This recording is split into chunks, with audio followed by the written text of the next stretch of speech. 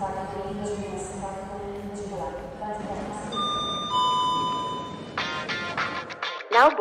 the official boarding area podcast, would like to welcome aboard all listeners. This nonstop service includes interviews, reviews, and insights from our talented crew of bloggers.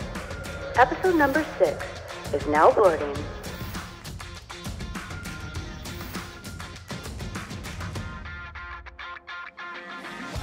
Joining Captain Ed Pizza in the cockpit today is Seth Miller from the Wandering Aramean. Make sure those tray tables are stowed, your seats are in the upright position.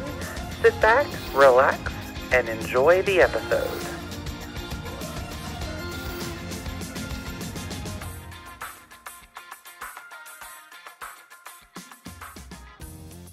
Hello and welcome to this week's episode of the NowBoarding podcast. On board with me this week is Seth Miller of Wander.me, the Wandering Aramean, and PaxX.Arrow. Seth has been on my other podcast, Miles to Go, a bunch of times, but this is his first time stepping on NowBoarding with me. Hey, Seth, how you doing? I'm doing very well, Ed. Thanks. How are you? I'm good, and this one should be interesting for me because I'm pretty sure I know most of the answers to our sort of set list of questions, unlike last week's episode where I just met Dominic of the short final for the first time, and so I really was learning about him on the fly. For folks who are just tuning in, Seth and I have known each other for... Let's not put a number on that. It's a big number. Yeah, it's a big number. It at least 3 presidents, let's say. Yeah, ish. I think that's fair. Yeah, okay. At least 3 sets of presidential elections. Let's go with that. I figured I should throw in there, since we're going through the list of things that we've known each other and done with each other. You've also been a guest on our other podcast, Dots, Lines, and Destinations, which is also part of the Boarding Area family. It is, and I forgot to mention that when we queued up. I've been on Dots Lines a couple of times, but Dots Lines and Destinations is one of the primary inspirations for why I started podcasting. I used to love tuning into you guys on a weekly basis and hearing about. And now you don't anymore. I don't. Yeah, I stopped listening. Just don't love it anymore. That hurts, man. You cut me. Well, it was the whole 200-ish thing. It was. Yeah. I really felt like I was in for something special, being invited to be on the 200th episode, only to really find out that it was nowhere near that. Hey, counting isn't our strong suit. Well, good. I'm glad you guys are not in charge of weight and balance. Absolutely not. We're in charge. Well, I mean, do you count drinking down the bar cart? Is that included in those things? Because then we might have to get more responsible. I think that would lead to less balance, but that's just me. Yeah, fair point. Fair point. So as we get underway here, we've got a lot of ground to cover between the blogs and the podcasts and the world according to Seth, which is a scary topic in and of itself. But starting way back, even before I knew you, and I know bits and pieces about this, but tell folks how it is that you got your love of travel. I can blame my father to a decent bit, and his mother even more than that. And it turns out when I was a wee lad, probably younger than I care to remember, but like 4, 5, 6, something in that age range, I used to go vacation with my grandmother from time to time. My parents in the summer would send me away, and she didn't live far from us in Florida, and she lived under the approach path to the Tampa airport, which was cool. We got to see the planes landing, but not like right there. But what was really neat about it is she had a aviation band radio. Oh, really? And yeah, and I actually figured out, and now I know, obviously I should have just picked one frequency and stuck with it, but at the time I would like flip back and forth between frequencies and tune the dial, because I assumed that they were always talking, and it was quiet for a lot of the broadcast time, but eventually could actually hear the pilots in the tower talking, and that was fascinating to me. It still is. Actually, before we started this, I was on liveatc.net trying to pull copies of the audio conversations for an Air Canada incident that happened today, where their plane went the wrong way and got stuck for 5 hours on a taxiway. But I'm trying to find that conversation with the controllers so I can hear what they were actually talking about. And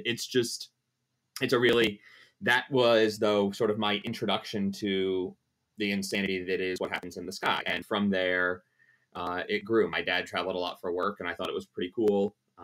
I got cool toys when he came home for trips, so that was a bonus. And over the years, it grew and grew and grew. And now I'm, when I'm home for more than 2 or 3 weeks at a time, I start to go stir crazy, and my wife threatens to throw me out of the house. So I don't want that to happen. So do it of my own volition and get out on my own. Justifiably so. She's certainly entitled to that. And my dad traveled as well, and I remember him bringing stuff home, so I could certainly remember that as early travel memories. And I think the thing that was most amazing to me was that, my dad could go, leave the house and, the next night be, a couple thousand miles away in some other city that I saw on the map. And it really helped me understand how easy it was to get around the world.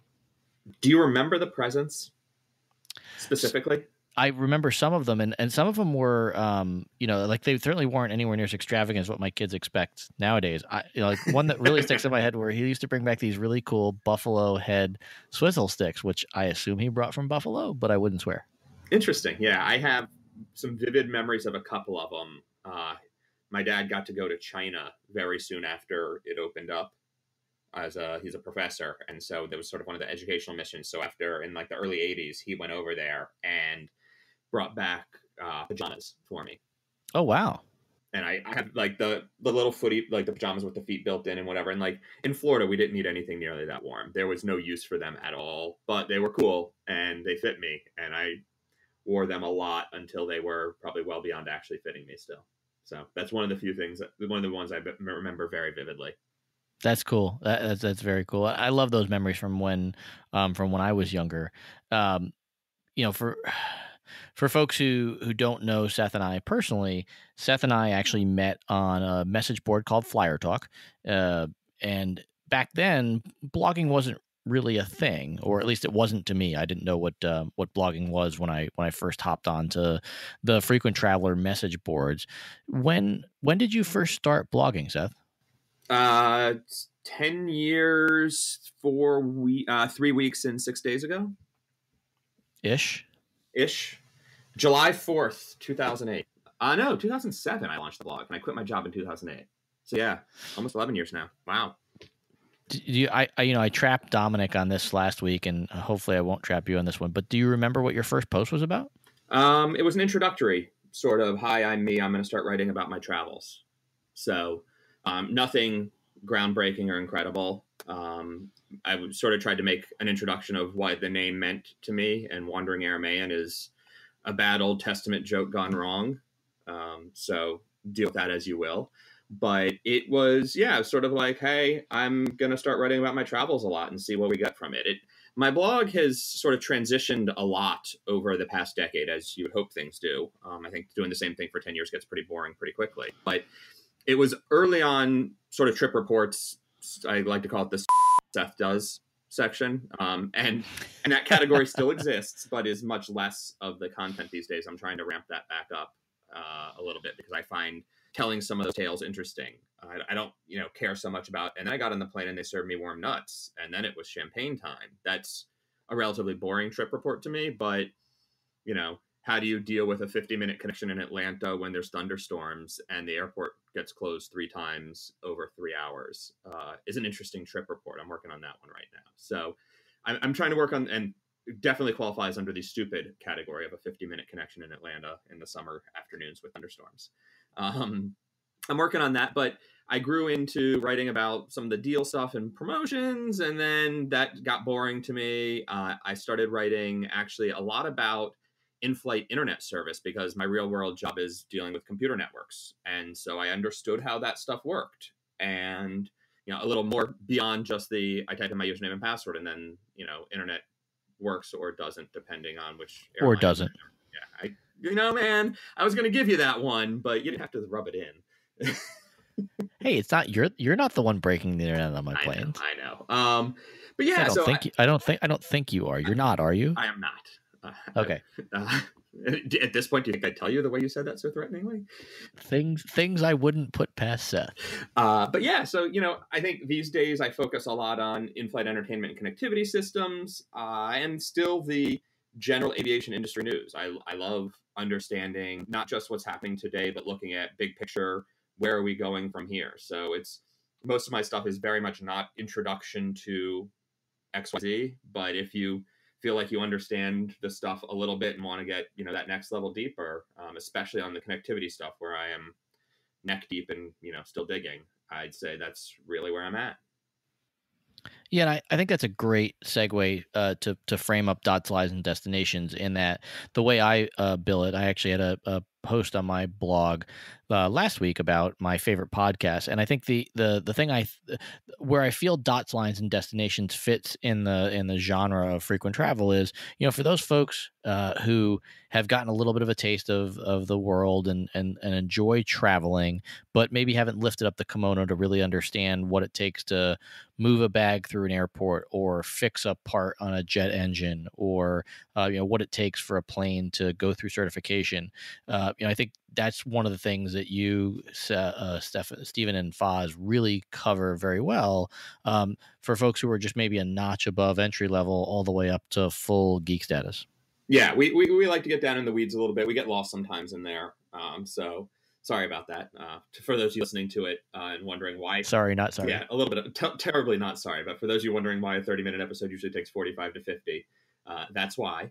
But I like those little diversions we take. I like the sort of rambling conversations because we always end up covering something else that we hadn't thought about. And, I feel like it's great to be interested. It's great to sort of get the basics, but the why of all this stuff, it just that one little extra bit of, understanding a weather delay and like why, this just came up recently on Flyer Talk of all places.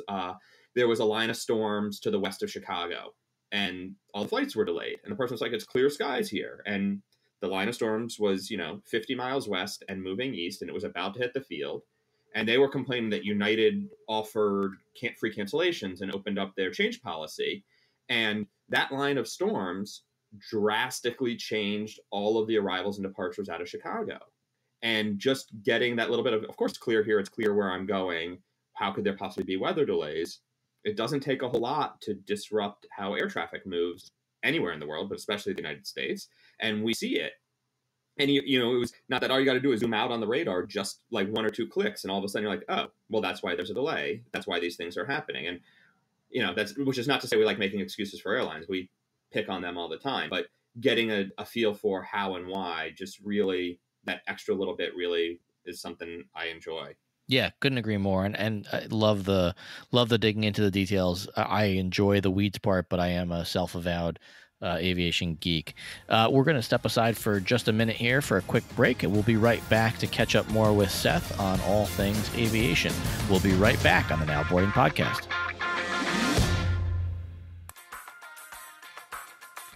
The NowBoarding podcast is brought to you in part by Norwegian Air. Norwegian is one of the fastest growing airlines in the world. The low-cost carrier is based in Europe and continues to connect cities that have never been connected before. Their most recent flights include nonstop service from Florida to Rome, Madrid, and Stockholm. They've also launched new service from Montreal to the Caribbean and from the Toronto area to Dublin. With a fleet of brand new 787 and 737 MAX airplanes, they're making the world affordable for thousands of travelers.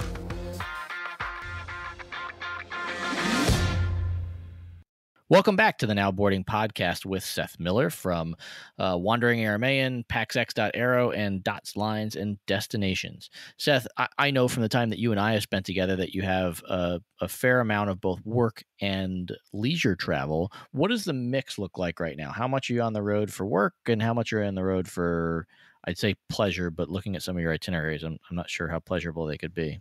So in my defense, I decided not to take the ridiculous Air Belgium, Ryanair, Norwegian trip. So that one, which, would have been stupid, but I'm thinking it could have been fun, but I think is the wrong choice right now. Assuming United will actually sell me a ticket. I know that's one that recently came up that does not look so pleasurable. I spend about 100 to 120 nights a year away from home. And I would say it's probably 70-30 split towards work. But for me, work is a confusing thing. I work in this industry. I work as a journalist writing about this stuff and covering this stuff and recording podcasts about it. So work for me is not like go show up somewhere, sit in an office for 4 days and then fly back. I don't do that a lot. I don't sit in an office at home either. Although I now have an office for the first time in a decade. It's kind of interesting in my new home. So it is a split. There are some of the trips that are very much specifically just sort of leisure, a vacation with my wife somewhere.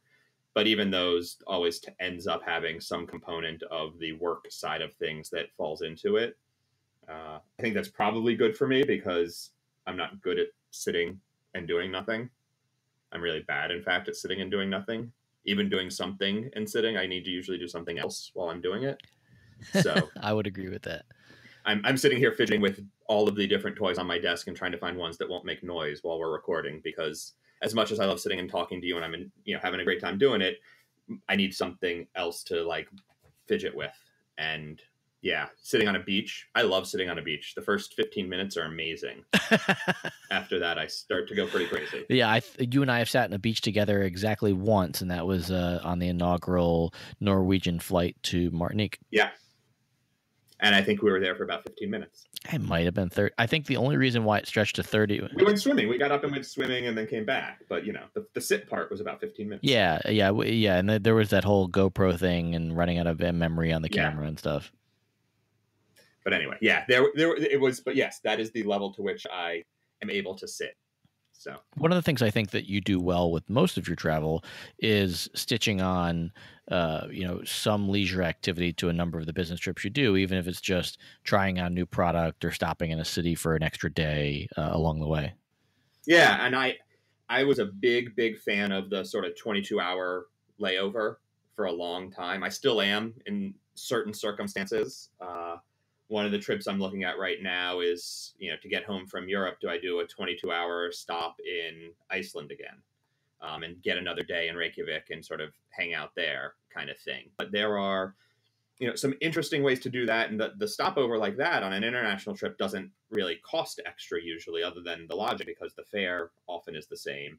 But even, an extra stopover in Open Jaw somewhere, a train to connect some cities, something like that, I have gotten pretty aggressive at finding a way to do one or two extra things on any given trip. My sort of excuse was, well, I was in the neighborhood, right? So you're like, oh, I'm going to go do this. Well, I was in the neighborhood. I may as well do it anyways, right? My problem is that right now I consider Europe to be in the neighborhood. So well, it kind of is. It is, right? I mean, compared to the United States, it's relatively small. The flights are shorter to get from somewhere to somewhere else, unless you're all the way over in Iceland, all the way down in like Lisbon or super far east in Istanbul or eastern Poland, maybe. Like most of the flights are maybe an hour or two. You can hop on a low-cost carrier and do random point-to-point service between airports you didn't know existed. Right, one of the fun games to play there is the Ryanair, is this a drug or an airport they serve? Prescription drugs or airports they serve game. Have you ever done that one? You start randomly naming Ryanair airport names, and some of them sound like they should just be prescription drugs instead. That's awesome. Yeah, and you alluded to it earlier, but the train network in Europe also makes it wickedly easy to tack on a city. Yeah, and again, depends on where you are and what you're looking for and whatnot. But my trip I've got going over Labor Day, I'm going to be in England, and one of my options is maybe my conference is in London the week after Labor Day. Maybe go a day earlier, stay a day late, and hop the train up to Edinburgh, up to Manchester, or whatnot, something like that, and pick a different town and add something else in. I'm trying to do, the hard part for me on that is I can spend a week and a half trying to plan it and optimizing what does it cost? What are my schedules look like? Am I going to make my real appointments? And then can I sneak away early, or what does it have to be to make sure that I also get the fun stuff in? And so your typical just buy the round trip ticket at $600 and you're done becomes, a week long planning effort where either at the end of it, I say, screw it and just buy the round trip ticket, or often end up spending enough extra time that whatever money I saved cutting the fare down certainly financially doesn't work, but I enjoy doing it. So I consider that paying for some fun. Yeah, and I think you were one of the folks that early on led me to a better way to use miles and points, and that's I think most folks think about a trip to Europe like I'm going to fly from my hometown, I'm going to connect somewhere, and I'm going to go to Paris. So, for somebody who lives, say in Richmond, I'm going to go from Richmond to Newark. I'm going to go from Newark to Paris, Paris back to Newark, and Newark to Richmond.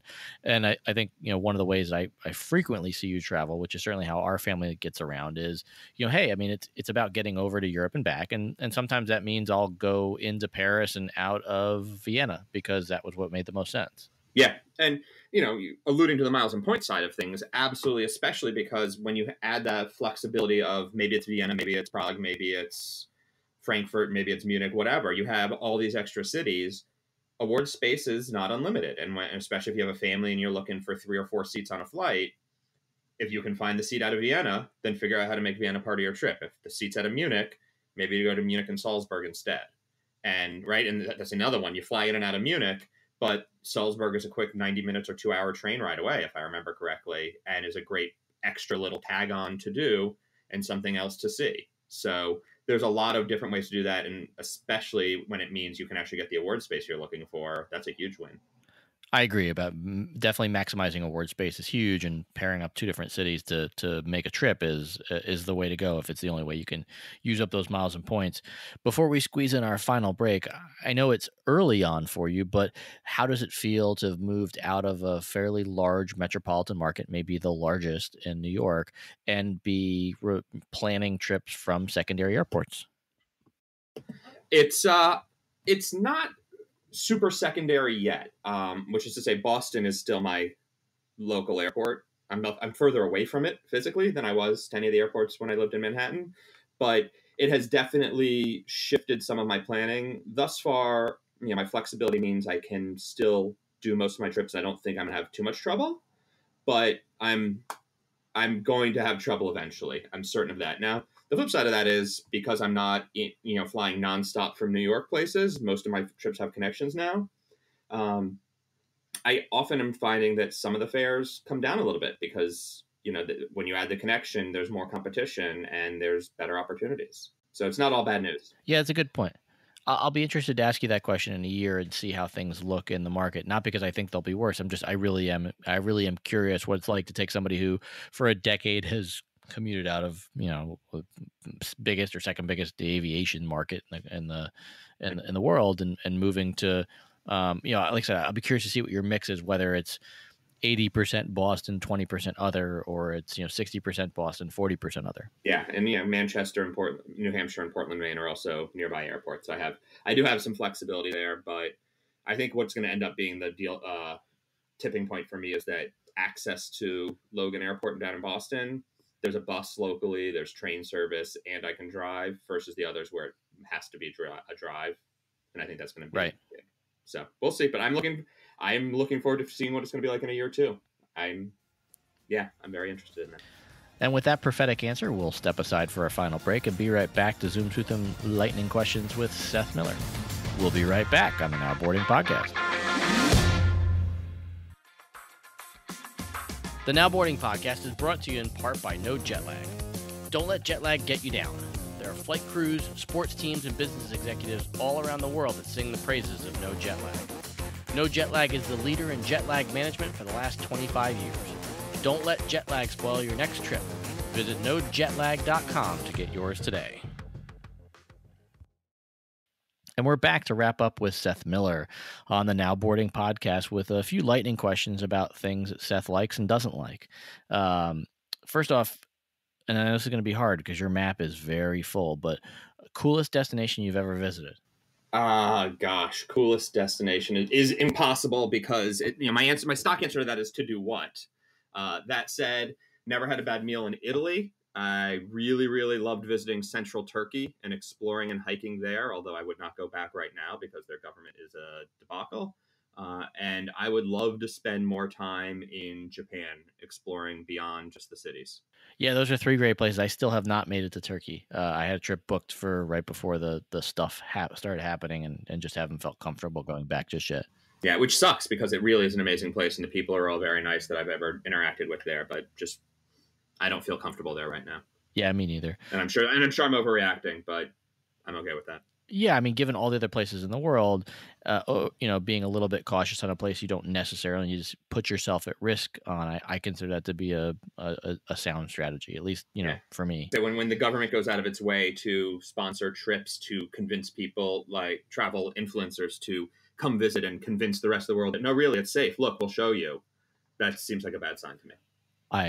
I would agree. Since you're as well-traveled as you are, I'm going to ask you a question I haven't asked anybody else yet.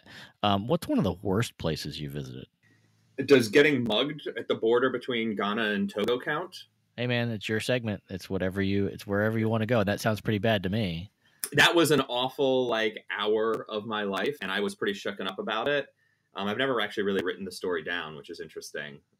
I've alluded to it in a blog post. It was crazy, and this is a lightning round. That story takes way too long to tell. Maybe another time. But the fact of the matter is, though, in retrospect, I would say based on that, Togo is a mess, and I would never go back. But the reality is, if I sort of put it in perspective, I was the white guy that they took advantage of, and okay, fine. I got my money back. I wasn't shivved, and I still got to go visit the market where they sell all the stuffed or dried animals, and I had my meeting with the shaman. And so, all things being equal, it wasn't actually that bad a place. So there are very few places out there that I think aren't worth visiting. I think there's probably none that aren't worth visiting. There's very few that I would even put on the do not return list. I certainly prioritize some, but I like going places. I like experiencing the other cultures. I like seeing what other people have to offer. So I don't have anything blacklisted at this point. Awesome. And I now have on my list of future Miles to Go podcast segments to try and convince Seth to come on and tell us a story about him getting mugged in Togo. Yes. It was on the border. I'm not technically sure I was in Togo when it happened. No, I was. I had a card across there. So, yeah. All right. Favorite credit card? I use the Chase Sapphire Reserve a lot right now. The vast majority of my expenses are travel and dining. So I earn a lot of points that way. I like their trip insurance as well. The travel delay and trip interruption stuff has served me very nicely over the past couple of years, as has I chipped a windshield in Germany in January this year. Rock kicked up on me.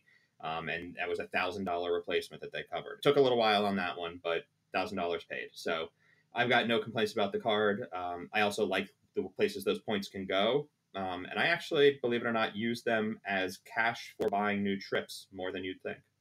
Not just transferring them out to to other airlines. Yeah, I would say the people that I advise, I would say that the numbers come up quite a bit for me in the past year to 18 months, in that probably 30 to 40% of the time I'm recommending folks buy the trips. And it might be for a different reason than where you are, but a big chunk of it is just a lot less saver domestic award availability on United, where you're sort of shoehorning yourself into less flexibility, because of those high prices. And so if you're buying a ticket, you could pick whatever flight you want. Yeah, and I mean, we also used one earlier this year to go to into Thailand out from Vietnam. It was an open jaw. I booked my wife a ticket, and I already had bought my ticket separately, so it's a little bit of we needed to line up with my schedule, and this is the right way to do it. But using United points, a round trip coach to Southeast Asia from North America was something like 85,000 points. And the ticket was cheap enough that I think it was 62,000 just buying it in cash because they're worth $0.015 each. So I have gotten very good value out of that. I'm later this afternoon going to go buy another one doing that same thing. So sweet. All right. So I'm sure that you're going to qualify this next one, or you could qualify this next one given what I know about you, but favorite airline? To fly on, JetBlue for domestic, regional, whatnot. Points, I still think for my travel needs, the Mileage Plus program from United serves me very well. Part of that is because I know it the best, but also part of that is their award chart and their partners especially really give me a lot of value internationally. And if you had to pick an airline that you like flying internationally the most, what would you say? Anywhere I can fly premium economy cheap would be my answer to that. I focus a little less on the airline and a little more on the product at that point. I have flown in the last 2 years a ton of British Airways Plus, which is what they call their premium economy product. It is not sexy. It is not spectacular. It is not luxurious, but it brings a little bit of comfort back, and it is cheap. When I've needed it and when I found it and used it, it has been cheap. It is not always cheap. It is not always at any stretch, but they've had some decent sales and different things going on over the past 2 years or so. And I've probably done 8 or 10 round trips in the last 24 months with that and been very happy with it. And have you taken Air France's premium economy product? It was like 6 years ago. I haven't done the revised version yet. Yeah, I'd be curious when you do the new version. I'll be curious for you to compare it to BA. I have not taken Air France's. I've taken BA's. I have mixed feelings about it. I don't love the seat necessarily, but I do love the the price I can get it for, or the Avios. Which product were you on? I've been on both the old one and the what I believe is the current one, and I like neither one of them. Just the seat just doesn't, for whatever reason, it just doesn't. Yeah, like the 747 is not a good product compared to the 380, right? And so there's things like that to compare. And the 380 and the 787 are a newer product. I think the others are going to retrofit at some point. But I'm not I sure. think it was a 380 because they had I'm trying to remember if they had the 380 at Dulles when I had it last time. I'd have to go back and look. I know I've flown it a couple of times. I'll have to go back and look at my notes. Anyway. Not to go too far down that rabbit hole. And I do know your feelings on hotel chains, and yet I'm still going to ask what your favorite hotel chain is. Airbnb. All right. That's a fair answer. Internationally, I use them probably 75% of the time. Domestically, hotels.com, through the proper cashback and whatever channels, you get a 15% return. And I know if I wanted, an overwater bungalow, maybe I could do better than that, but I don't. So I don't care. As we discussed earlier, me sitting still doesn't work. And so sitting still over water doesn't make it any better. Yeah, I was going to ask you how often you used Airbnb overseas. So, and when you say you're using Airbnb 75% of the time, are you using Airbnb as a placeholder for all room sharing services, or do you specifically focus on Airbnb? I specifically just use Airbnb, not because it's the best. It's not. They have some terrible practices and things I hate about them. But at this point, it's easy and it's got the breadth of coverage I need, and I can occasionally earn points separately by buying gift cards through a different thing and then redeeming those, and yada yada yada. It adds up to a little bit of a bonus when I do it. So but I would say I probably do 40 to 50 nights a year in an Airbnb. Cool. And last question, although I can't imagine it's a long bucket list given how well traveled you are, what's one place that's still on your bucket list for travel? I would say right now, Patagonia in South America, tip of South America. Good answer. Yeah, definitely. It's been high on the list for a while. And it's always a matter of, my travel pattern has been a lot over the years. We didn't talk about this earlier, but has been a lot over the years about go wherever it's cheap because there's enough places to go that I'll get to all of them eventually. Yeah. And Patagonia has never been cheap. Easter Island was cheap once, and we bought tickets and then had an illness and didn't get out there. So I would say that's on the list, and I think it would be cool to go visit for a couple of days, but not the same as Patagonia. I feel like I could spend a week or two in Patagonia and barely scratch the surface. That's what I've heard from others, and I'm certainly looking forward to getting there myself. Yeah, I will say, as close as that is to Antarctica, not really on my list at all. I kind of don't care. I think you're the second person not to list Antarctica as the place on their bucket list for folks that we've had on the Now Boarding podcast so far. Yeah. That seems to be the popular one. And I actively just don't care about it. Like, okay, great, I can step on this little chunk of rock to say I've been here, but A, the impact of me going there is horrible, ecologically, and B, so what? I stepped on a rock. Like, that's not why I travel. Yeah, I mean, give me something more. There could be interest for me. I think where I get where I get off the path is just the disgustingly long, not too calm boat ride to get there. Also a problem. Yeah, I mean, I wouldn't say I get seasick per se, but from what I've heard, it does not sound like a pleasant voyage, and I kind of like to enjoy myself on my trips. Yeah, I'm with you. All right, well, we're just about out of time. Before we exit stage right, tell folks where they can find you when you're not on various podcasts with me. Twitter or Instagram is the same name. It's WANDRME, which wander misspelled. .me is also the domain name that I blog under. PAXEX, PAXEX .AERO, which is the wrong spelling of arrow. It's not like the thing you shoot from a bow, is another good place to find me. And, the internets, I'm out there. People know where I am. Ask around. You can find me. And hey, you spelled arrow right this time as opposed to the last time you were on a podcast with me. Did I misspell it? You started to misspell it and then corrected yourself. Oh, awesome. Don't even know where to find myself. So if someone can find me on the internet and let me know where I am, that'd be most appreciated. Thank you. There you have it, folks. Seth Miller, a Now Boarding segment that I was definitely looking forward to, even though I knew a lot of the answers. Seth, thanks a bunch for being on with us. I appreciate it. Thanks for having me, and sorry we ran a little long. Nah, there's no such thing as long or short. We'll talk to everybody soon. Stay tuned next week for another episode of the Now Boarding podcast.